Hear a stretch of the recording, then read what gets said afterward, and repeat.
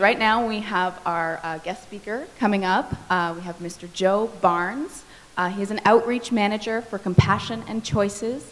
He's an experienced political organizer and was instrumental in organizing the effort to get the End of Life Option Act passed. So thank you for that.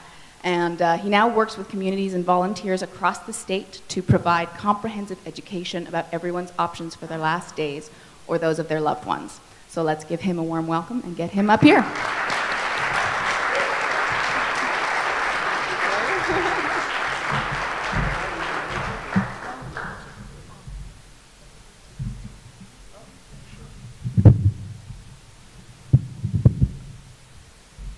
Good morning. It's always a pleasure to be back in Los Angeles since I live in LA, but I spend so much time traveling around California just providing outreach and education to the general public.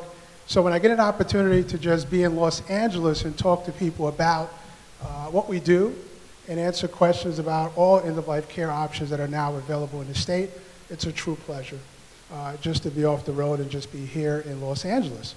So I'm going to spend a little bit of time talking to you about what we do as Compassion and Choices, and just bear with me as I get the pointer going. A lot of people might not be aware of it. Compassion and Choices, we've been around for about 30 years. We originated out of Santa Monica, California, and we progressed and became a national organization. And we fully support all end-of-life options such as hospice, palliative care, but we also know that the new standard practice of care that we learned a lot from in Oregon includes medical aid in dying. And it's a proven and trusted practice that allows individuals to decide on whether or not, if hospice is not working for them or palliative care, they also have an expanded option of medical aid in dying. And I'm going to talk a little bit more about that as we go forward. So we truly believe that in shared decision making between patients and doctors is so important. And that's one of the things that we value the most at Compassion and Choices, just to make sure that the general public and healthcare providers know about all end-of-life options that are available. I love this quote, and it's so beautiful. I don't know how many people have heard of a book called Being Mortal. Have anyone heard of that book? It's a great book, and a fascinating quote that's in there from Dr. Gawande. And he actually says life is meaningful because it's a story, and in stories, endings matter. And that's so important. I always love to share with people my story about how did I get involved in Compassion and Choices.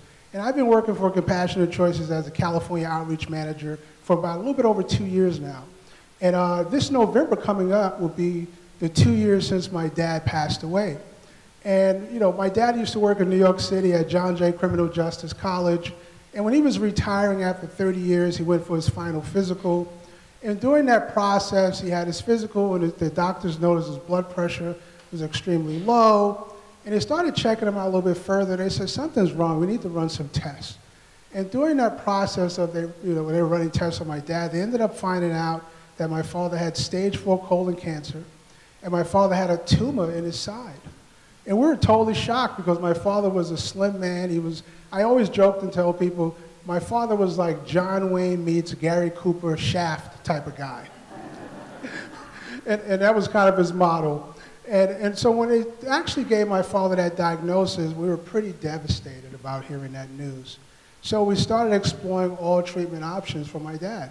My dad had chemo, my dad went through all the procedures, and during the course of his treatments, my father said to me, after he had his final surgery, after the cancer spread to his brain, and he had lesions, and he had staples on his head from his surgery. And he said to me, he said, I never want to go back in the hospital again. It was such a horrible experience. I just want to die at home. And I said, Dad, you have nothing to worry about. You're okay. You're gonna be at home. You're not going to have to go back in the hospital. And he was showing me all the marks on his arm from the IVs and all the scars. And he kept stressing to me the importance of not wanting to go back in the hospital. And I spent 2 hours talking to my dad, and I said, you have nothing to worry about. You're not going to go back in the hospital. You'll end up dying at home. And my dad always kept his emotions in check. We shook hands our whole life. We never said we loved each other. We just shook hands. And I leaned over to my dad before I left to come back to California, and I said, I just want you to know that I love you. And I gave him a hug, and he paused.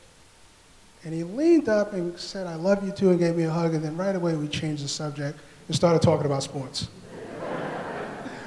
And right at that process, my mom, was a retired registered nurse, walked in the room and said, is everything okay? And I said, yeah, we'll just talk about the game.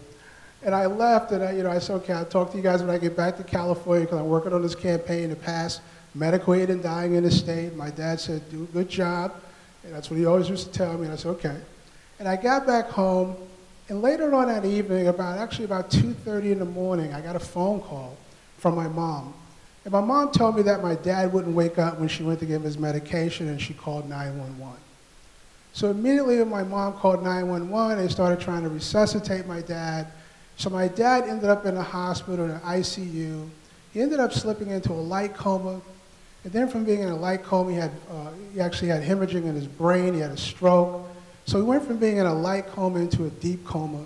So now I'm on the phone talking to my father's physician, and he's telling me that if my father ever woke up again, he would be in a vegetative state. He wouldn't know who he is, and he would actually just be totally, he wouldn't be able to make any decisions whatsoever about his day-to-day life.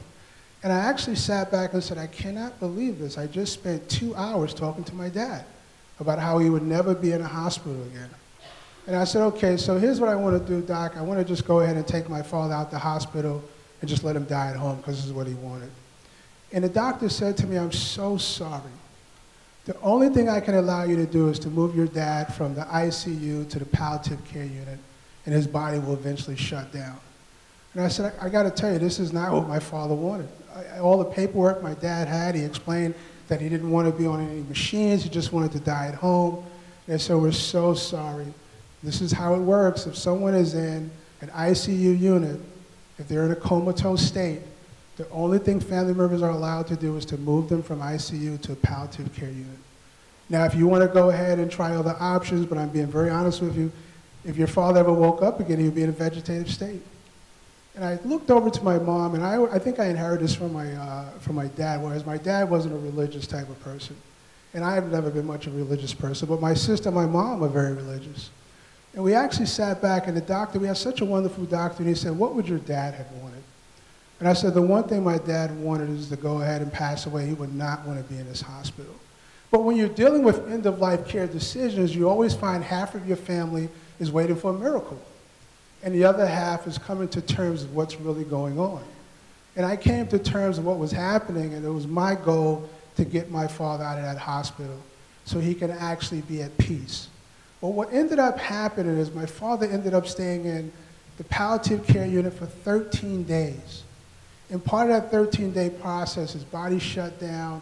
I watched his body shaking. I watched tears coming from his eyes. And the doctor said, we just want you to be aware of he's not in any pain. And I said, I got to tell you something. I know my dad, he's in a lot of pain, because this is not how he wanted to die.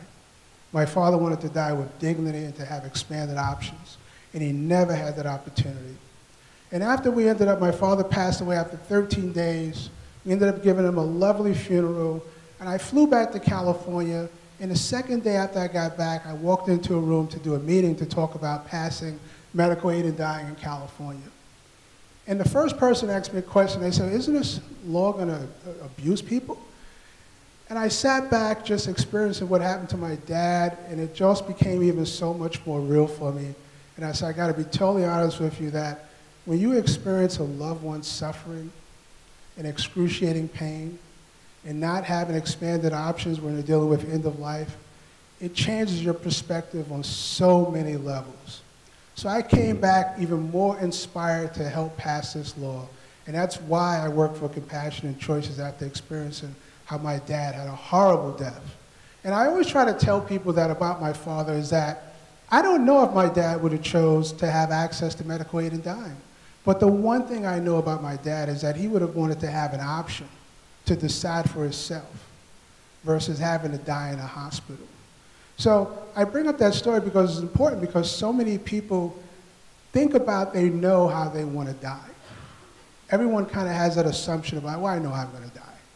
But there's so many people who die in situations that they never expected that they would be in. So what I'm going to talk a little bit about is about, not just medical aid and dying, but also want to make sure you can walk away with understanding about all your expanded options that are available, because having options are truly important.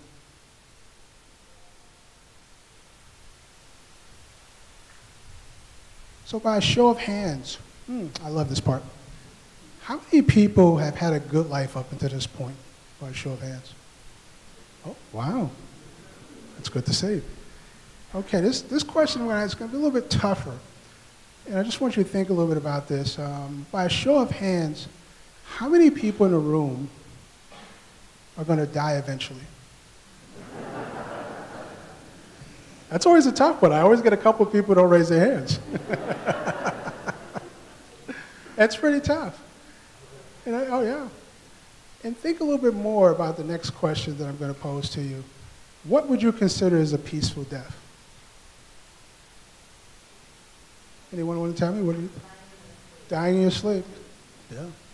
Well, fascinating enough was what we learned from the American Journal of American Society and Aging. They actually talked about most people wanted to have the option to die at home, surrounded by loved ones. People wanted to, if they had a spiritual need to their life, they wanted to have their spiritual needs met or their values respected. That was one of the options. People wanted to make sure they weren't a devastating burden to their loved ones. And these are all important factors that came out, were part of the study that was done. Jennifer Glass, who's one of our strong advocates who actually lived in Northern California, who helped us pass the law. And one of the things that she said that went into the record was, she said, I'm doing everything I can to extend my life, but no one has a right to prolong my death, which is a pretty powerful statement. The sad thing was that Jennifer never had a chance to access medical aid in dying.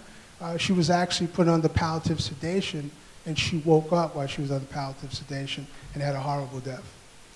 To this day, her husband is a strong advocate for expanding choice at end of life. So what is medical aid in dying? Everyone wants to know about that. Medical aid in dying, and one of the things that we always want to talk about, and I'll get a little bit more to it, is that when we discuss end-of-life options as an organization, we always want people to know that we support all end-of-life options, such as, hospice care, palliative care, also including one of the things that people are not aware of is voluntary stop eating and drinking. That's something that is done in the country on a regular basis. But we also know that medical aid in dying is a proven practice that actually works in the country. And it's now part of the standard practice of end-of-life care in California. So Governor Brown signed medical aid in dying into law on October 5th. It went into effect on June 9th. And it was a powerful quote what the governor actually said. He said, I do not know what I would do if I were dying in a prolonged and excruciating pain, but I'm certain, however, that it would be a comfort to be able to consider the options afforded by this bill, and I would not want to deny the rights to others.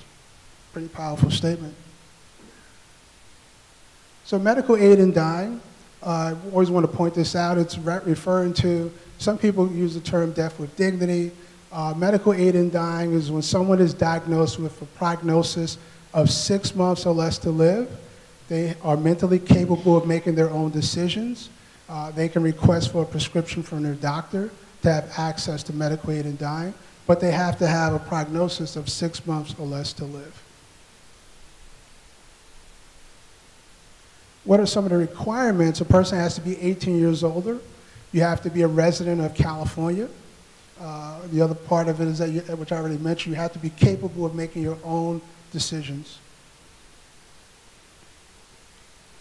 Other requirements that it requires is that you have to have an attending physician who actually makes the prognosis, who brings in a consulting physician, who determines that you do have a terminal disease with a prognosis of 6 months or less to live.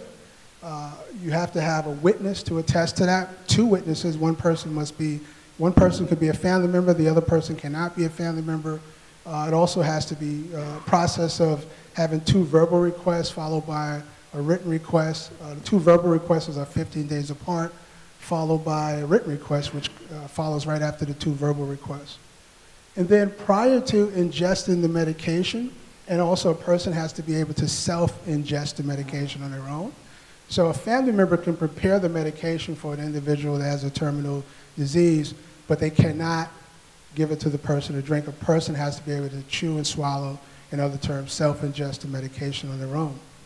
And 48 hours prior to a person taking the medication, that individual has to fill out an attestation form that actually outlines that this is something that they chose to do, they're of sound mind, and so on and so forth. So one of the things we always want people to know is that medical aid in dying is not assisted suicide. Medical aid in dying is a legal definition when someone chooses to access medication to end their pain and suffering. So these are people who want to live, but there's no medications that can prolong and cure their terminal disease. Their terminal disease is killing them. So they want to end their pain and suffering. And we find that many people who actually access medical aid in dying, some people might never even take the prescription, but it provides a comfort knowing that they have medication in case there's an emergency, in case they are actually at a point in their life that the pain becomes so unbearable they have to end their pain and suffering. So there's so much to the law that I can go over with you, but I wouldn't just have enough time to do that. But what I just want to say to you is that if I was standing here, and I'll leave you with this thought, if I was standing here talking to you about hospice, and this was 20 years ago, some people might have felt that was a difficult discussion. But now hospice is a part of the standard practice of end-of-life care. So medical aid in dying is now part of the standard practice of end-of-life care in California. And we've learned that from Oregon, which has been the law for over 20 years, the practice. So now that it's here in California, we already see a number of people who have already accessed the medication to end their suffering and pain. And we already anticipate in the first year alone, over 50,000 conversations are taking place with doctors, and over 2,000 prescriptions will be written. Compared to Oregon, where it's been the law for over 19 years, 1,500 prescriptions are written. So our population is pretty huge. So there was so much more to cover, but I just want to let you know that I also left materials in the back so people could be more informed about your end-of-life options that are available. But just always, what I always tell people, you don't want to wait till you might get bad news about you have a terminal illness. Start having conversations with your doctor now about your end-of-life care, because that's very important. You want to know if your doctor is supportive of your end-of-life care treatments. So I'll leave you with that. Thank you so much for having me.